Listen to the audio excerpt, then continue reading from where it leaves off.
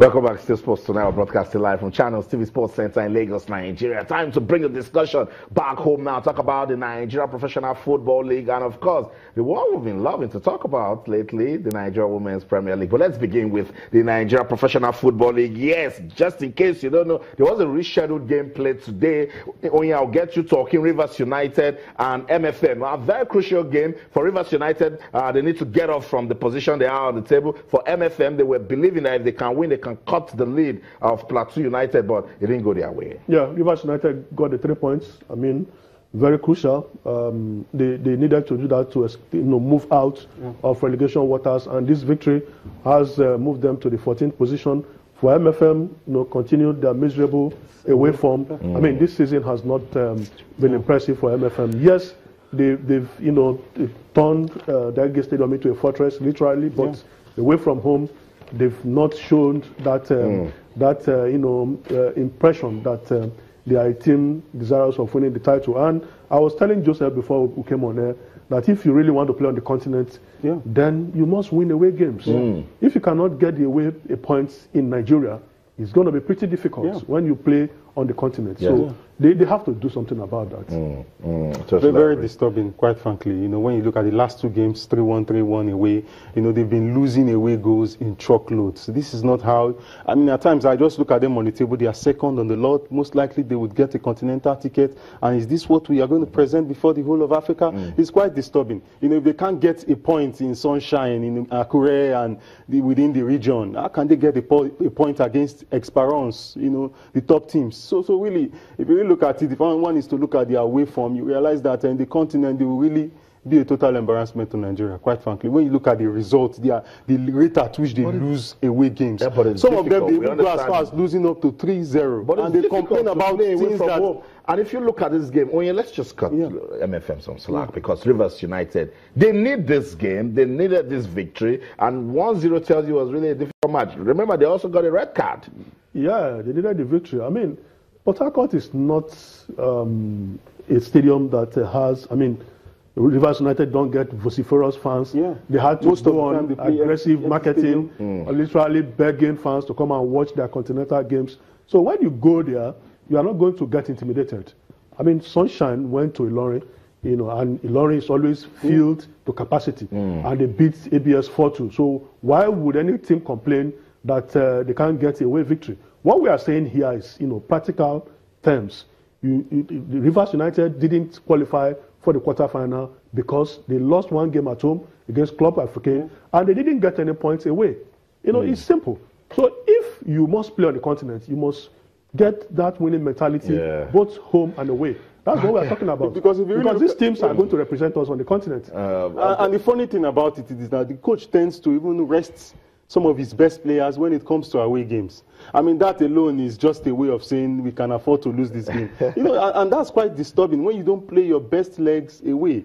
It's just a but you're not in a technical team. Maybe they're not just fit enough for. I get what you guys are saying. They're not fit all the time. They have been woeful on the road. And for you to make an impact on this league table, you must win away games. You must pick points away from home. But 2 sides to the story. And you guys want away victories. Rivers United says, so you think we'll just come, fold our hands and let them beat us right? It's not the level of consistency when you realize the number of away games that they lose. It's almost as if this is not just a trend. It's almost as if it's the norm. But it's kind of reversal of fortune. Last season, when they almost got relegated, they were very good. I remember their first game away from home in Makurdi, they beat Nasarawa United. That's right. But this season, it's like the strategy has changed. They pick all their points at home. They just harvest it at home. And what is happening is that when they play home, they move up. When they play away, they come down. It's almost certain. The league changes skin, guys. That's what it is. That's how you know a league that is competitive. So confirmation of the result for you. Rivers United won, MFM 0. These guys want away victories. Home teams want to win in front of their fans. So whatever the case is, we will continue to monitor it. The league management company, they've come out with some decisions. You're a fan of Sunshine Stars, Kano Pillars, and get ready to smile. The league management company, they have relaxed the closed door ban on Kano Pillars and Sunshine Stars. I'll get the guys talking because on social media, some persons are saying, no, not about time. Not yet.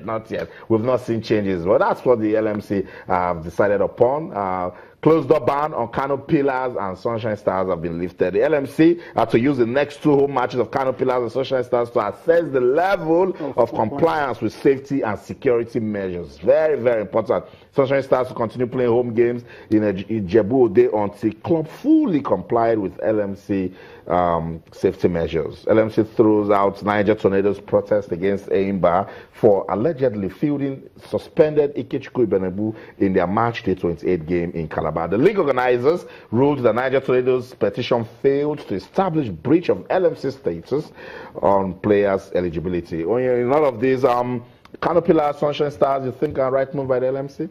Yeah, we must have to state things the way they are, Austin. For Sunshine Stars, they remain in Ijebu-Ode. They are not going back to Akure. Yep. But they will have the opportunity of, having fans watch their home matches, adopted home ground. The same thing with Kano Pillars. I think, I just hope that these teams have learned their lessons. Yeah, that's the key. Yes, the LMC said they are going to use the next 2 home games to see if they have complied fully, with the status. But they have a lot to do, especially the management of the clubs, educating their home fans. In particular, it's not a do or die affair. Sunshine Stars have gone to Ilorin. They got a 4-2 victory. The fans in Ilorin did not wreak havoc. They didn't cause mayhem. So they should use some of these instances, educate their fans. When you lose at home or you draw, it's not the end of the world. The world has not come to an end. Support the team. That's why you are supporters, through thick and thin. Yep. It's not only when they are doing well. When they are not doing well, support them in one way or the other so that they can even go away and win away matches.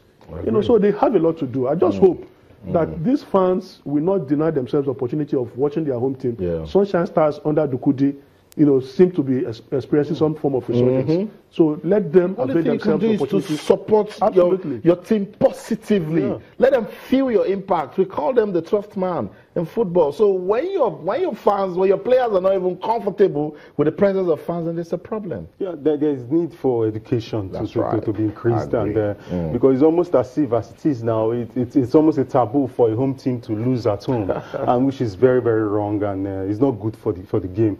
It's not good for good publicity. It's not good for on so many grounds. It's totally unacceptable. So they really have to, on that area, do what is necessary to increase security. Very important. Yep. Because whenever you are playing a game at home, it must be said that the possibility of losing is there, no matter how minute it is. So they need to improve the security so that the away team would also, would also be comfortable playing. And then educate the fans is very, very key, because we can't continue to have this. Look at these 2 suspensions as a result of home victories. And not just that, heads were broken. And it's quite unfortunate. Whenever a team loses a home match, few heads get broken. It's almost a trend now. Whenever you see the result, you begin to wonder what is the story behind. Whenever there is an away victory, you say something must happen. There must be a story behind it. So it is high time all these things they are nipped in the bud, and it doesn't become a norm, because I agree. It's almost a tradition now. With you were so on point, because now Sunshine Stars traveled to Ilorin. They won convincingly, and there was no trouble. So the fans can also look at that. I said, look, our team went away. They won, and nobody touched anybody. Yeah, absolutely. The Akure fans, no disrespect meant, they have been unfair to their team. Every season, they cause problems. They are banished. 2 seasons ago, they were banished to the Teslim Balogun Stadium, on account of the unruly fans. You don't have to create problems for the team. When you play away from home, it puts financial burden on the management, because now you are going to pay hotel accommodation away from home. When you are playing at home, you already have an arrangement. Most of them come from that home. will reduce your financial burden. And put silly pressure on the players. When you remember when they were banished to Teslim Balogun, they were even contending for the top 6. And then it just affected their season in the wrong way. And I remember they even, hammered Rangers, almost 5-0 or 5-1, if I'm not mistaken. So why will you, instead of supporting your team, it's like you are even against your team. So the Akure fans need to have a rethink and, play the role of real supporters. So that's it. We're just taking a look at the LMC decisions on Kano Pillars, Sunshine Stars. They also made a decision on Niger Tornadoes protest that Aimba fielded a player that is not eligible for that match. So the league management company is very straightforward. They're telling us that they have their eyes on the league and they want it to be good, to be developed. They want it to get to that level where we'll be comfortable to go to the stadium, watch football without any fear. We won't say well done to them. At least these decisions are coming, they're timely, and we don't get to wait forever. Let's go to the Nigeria Women's Premier League now. That one got us talking big time. Away victories here and there. Big wins for Delta Queens. Rivers Angels Group A is looking so competitive. Now, last night, Coach Edwin Okon was here with Charity John. They said they're in Lagos to win, and they did. They defeated FC Robo Queens 3-1. Oh, yeah, this is how to win away from home. This is a big team headliner anytime, any day for women's football in Nigeria. And away victory we saw.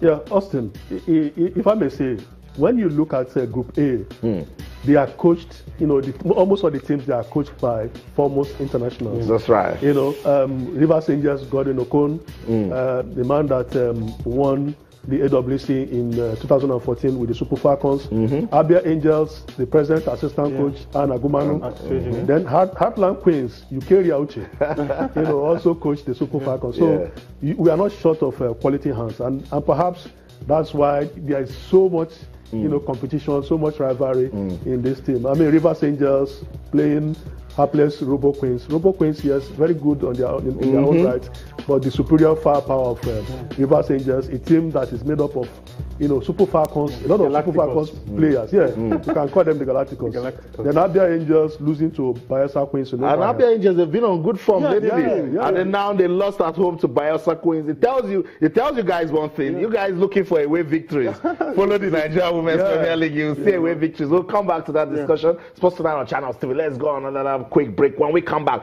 we'll stay with the Nigeria Women's Premier League. Don't go anywhere. Stay.